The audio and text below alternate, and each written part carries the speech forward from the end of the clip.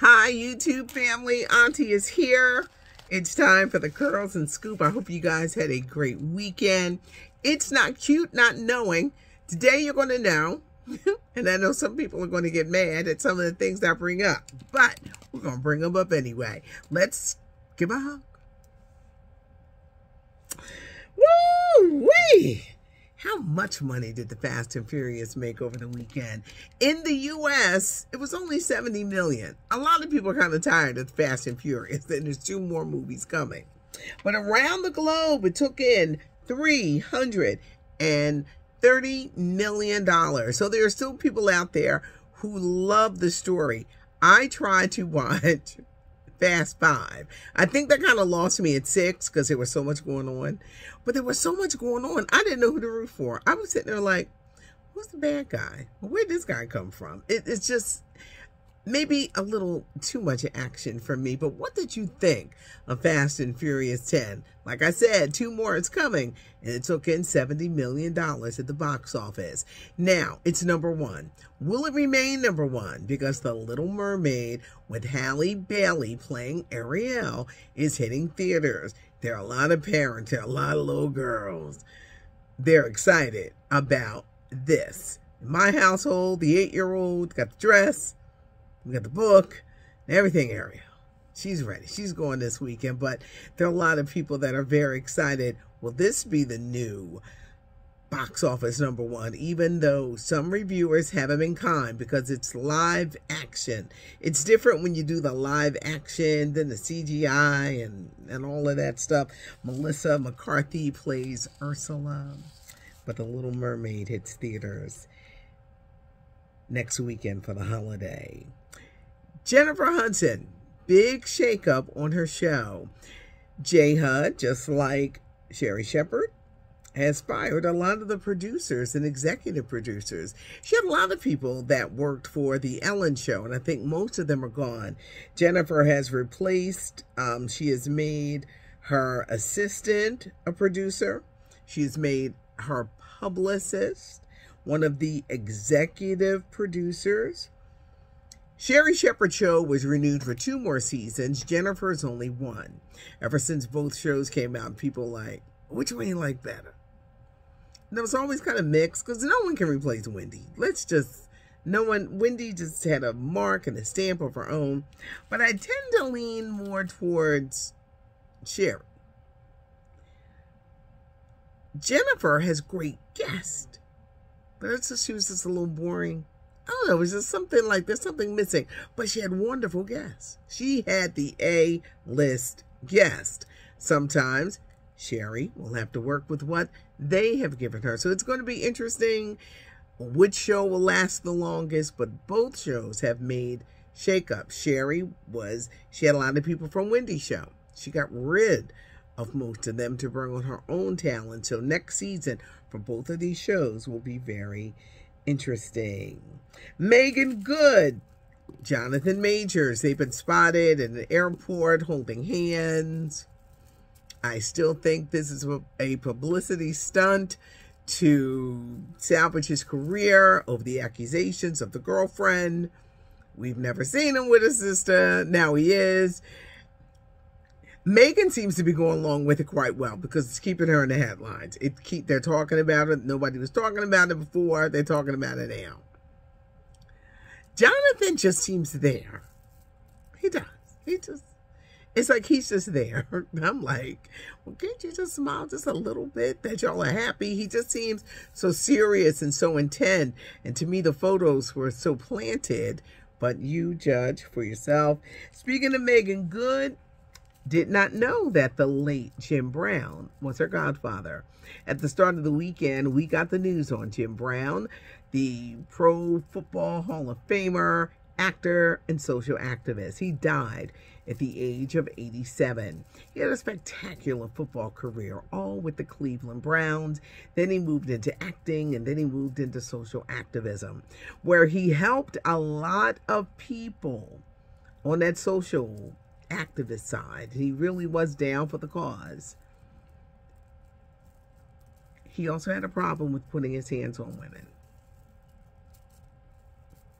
I think you can like somebody and idolize them, admire them, but it's a problem with that.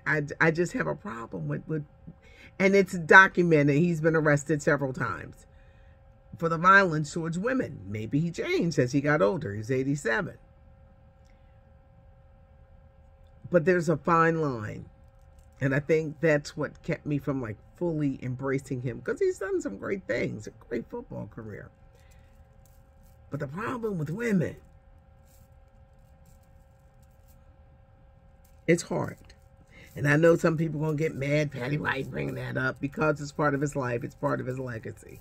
It's right up there with the football, the acting. That's right up there as well. I try to resist talking about Harry and Meghan. I'm sorry, I'm one of the Americans that are they're tired of it's like, I want them to stop whining all the time and like do something. Very attractive couple, but I'm just over them. And they said they were in this high-speed chase in New York City. That's how his mother died, so it was troubling to hear this. But if you have ever been to New York City, that terrible traffic, where was the chase? You can't even get through traffic. It is so frustrating to be in New York, especially downtown, and where are you going? Nowhere. You're going nowhere. I remember getting out of a car and getting into one of those horse things. I was holding on for dear life during the whole thing, and it was extremely expensive. They saw me coming. I had tourists written all over my face. And a lot of people poo-pooed it, including a Whoopi Goldberg, and a lot of people were like, I don't think it happened quite like that. But a lot of people took offense because that is how his mother died. Well, Gayle King says she's very disappointed in people who are not believing in this story.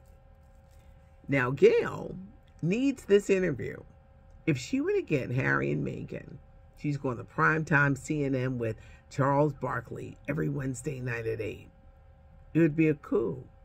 It would be a coup for her to get this interview with Harry and Meghan. Coming out with statements like this, don't be surprised if Gayle King is the one with the interview with Harry and Meghan. Country star Jimmy Allen is in a lot of trouble. You know, you saw this brother playing country music and he was the talk of the town. Then word came out that he and his wife were divorcing and she's pregnant with their third child. And it was like, how are you breaking up with your wife and she's pregnant? Because you've been out here cutting up. Jimmy Allen has issued a social media apology to his wife for being a poor example as a father and a dad. Jimmy Allen is being accused of rape by a 25-year-old worker. She says it went on for 2 years. He says it was a consensual relationship. This gets real muddy. Who is telling the truth in this instance? Do you believe that someone should go to social media to apologize? It is so public now, and now we all know why this marriage has busted up. He's in a lot of trouble. He don't have the protection for the complexion. He's being dropped from everything. And you won't see him gracing no stages no time soon. Who is telling the truth in this? Rape, very serious charges. He says it was consensual. Somebody ain't telling the truth. That's what we're going to put up there. Somebody ain't telling the truth. How do you feel about a public apology? You know, I don't think that his wife is going to accept him back because she's like, I'm out. She's pregnant saying I'm out. So I don't know if that's going to help. Jay-Z and Beyonce buying the most expensive home in California, $200 million in cash. And I hear that this is just their vacation home. Singer Janelle Monáe has not had an album out in 5 years.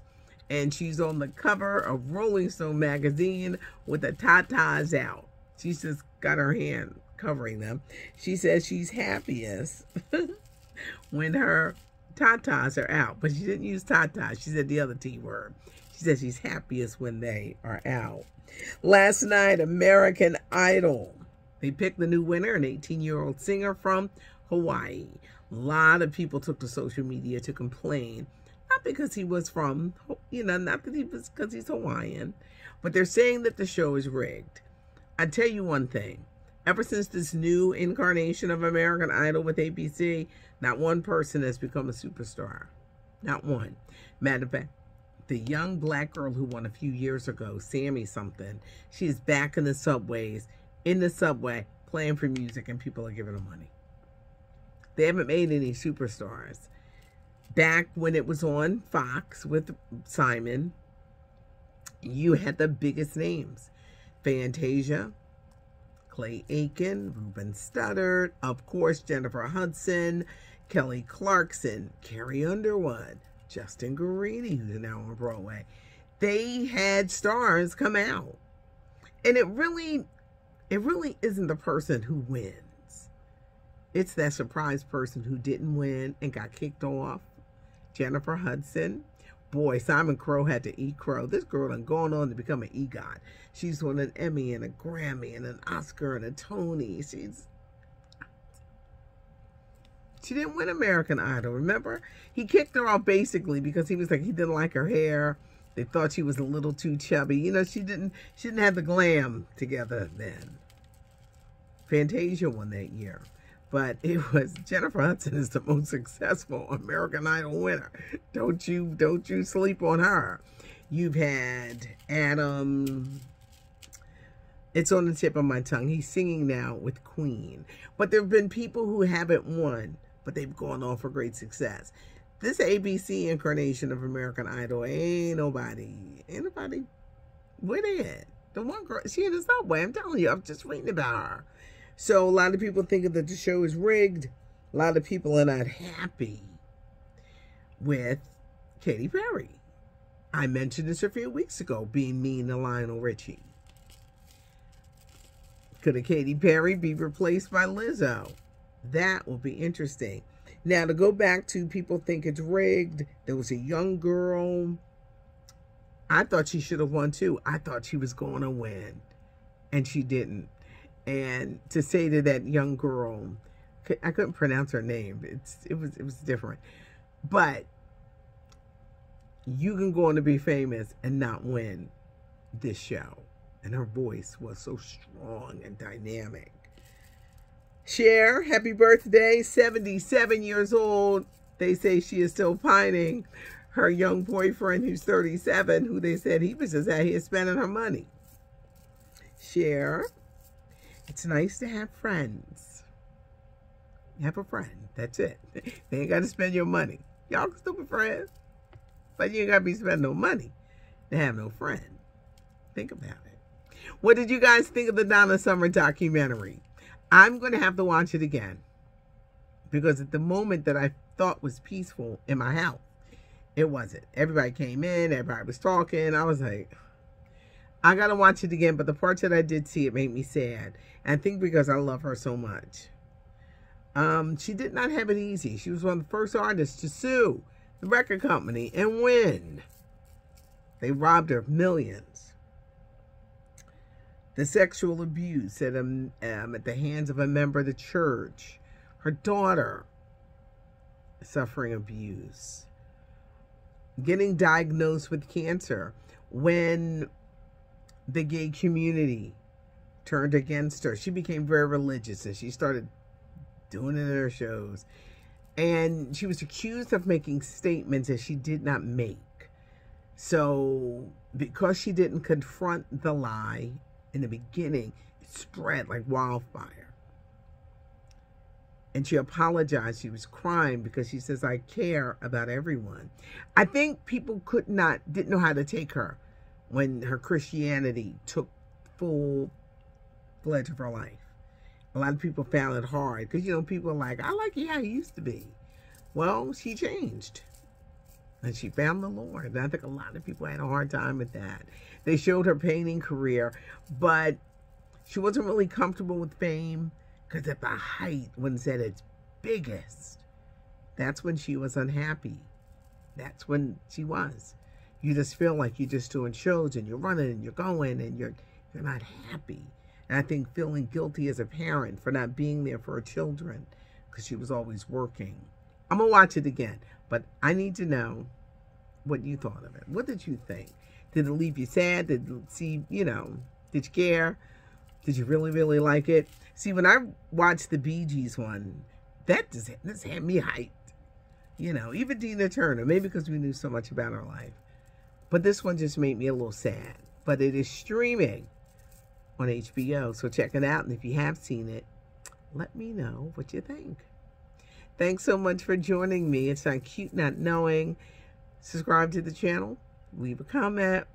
Give us a thumbs up. I love hearing from you, even when we disagree. I know them Harry and Meghan people are going to start. That's why I don't bring them up. But that's just me. Everyone has a right to their opinion. But I want to hear from you. So reach out, leave a comment. It's not cute not knowing. And now you know. I'm Patty Jackson. I am your auntie of pop culture.